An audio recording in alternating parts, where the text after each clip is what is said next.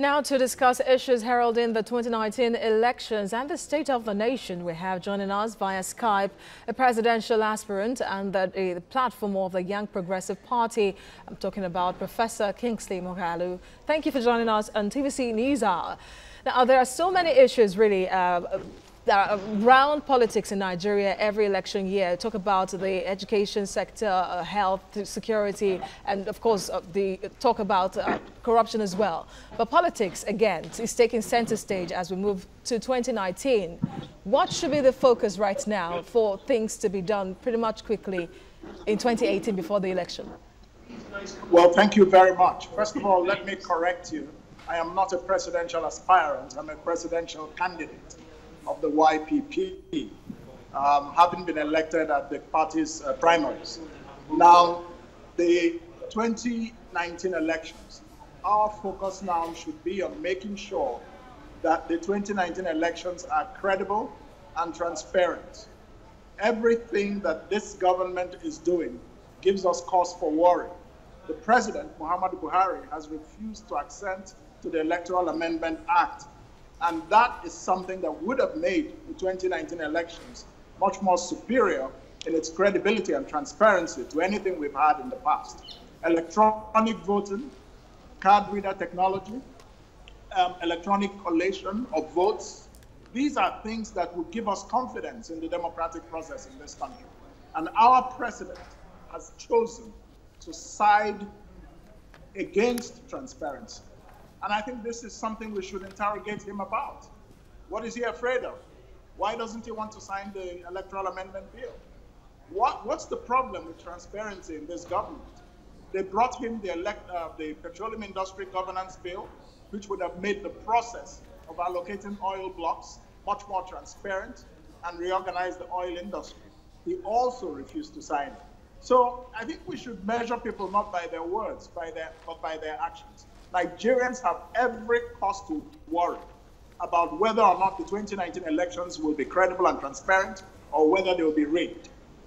Okay, let's talk about restructuring here. Now, in your book, Build, Innovate and Grow, you highlighted plans for Nigeria's economic prosperity and upliftment. Now, there have been several calls by presidential candidates and bodies all around the country calling for restructuring of the entire nation. Is this the way to go?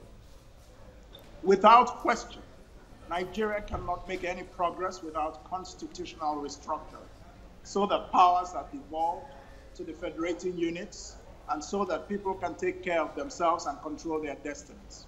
We will continue to depend exclusively on oil for as long as Nigeria is a unitary state in practice. That's the problem. Without restructuring, it will be difficult to transform Nigeria's economy. The 6 geopolitical zones should be geo-economic zones as well.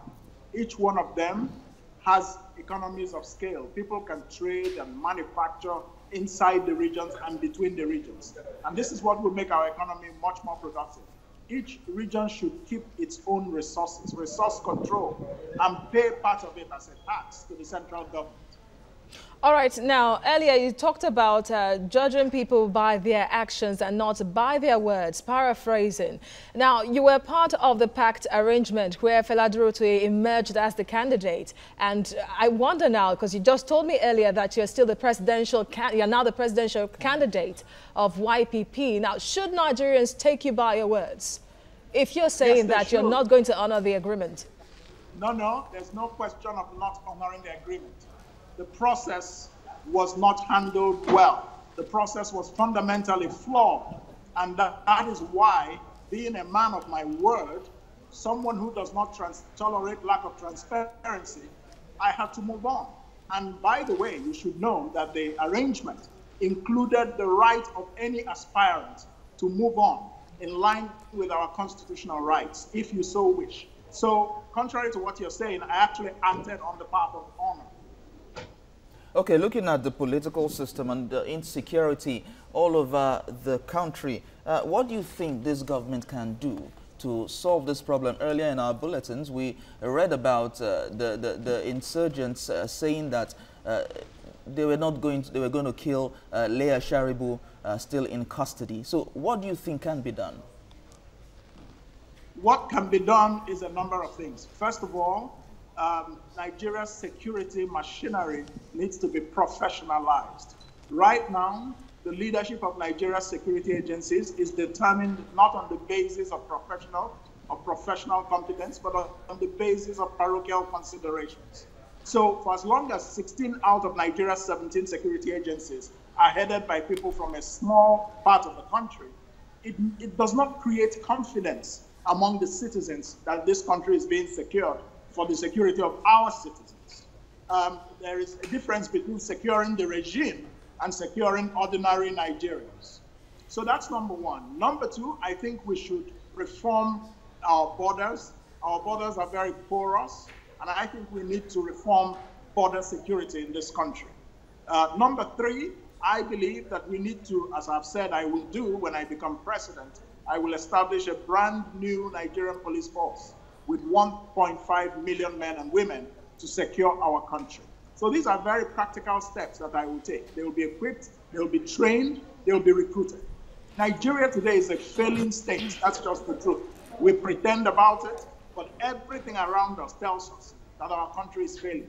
And if the 2019 results, election results, do not bring in a new visionary type of leadership committed to the unity of Nigeria, committed to the prosperity of Nigeria, committed to restoring our place in the world, Professor, then we have a problem. Okay, Professor Kingsley Moghalu, the presidential candidate of Young Progressive Party, thank you for your analysis on TVC News Hour. He's promising to add about 1.5 million